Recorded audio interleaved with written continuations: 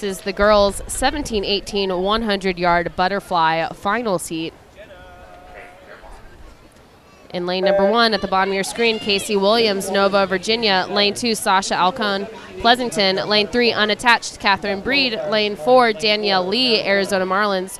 Lane 5, Lindsay Gibson Brokaw, Edmonton. Lane 6, Alex Madsen, Crow Canyon. Lane 7, Morgan Hughes, Chico Aquajets. And in lane 8, Hannah Burton, Northern Nevada. Out in front halfway through this 100 butterfly in lane number 4 is Danielle Lee with a 26-3, followed very closely by Catherine Breed, who saw both of these girls already earlier today.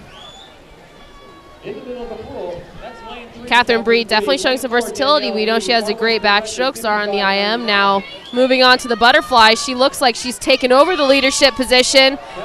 She is going to be your champion. And this is her third event today. She swam that 400 IM. She swam the 100 freestyle with Danielle Lee just about probably half an hour ago, and now taking the win there in the 100 butterfly in 55.16.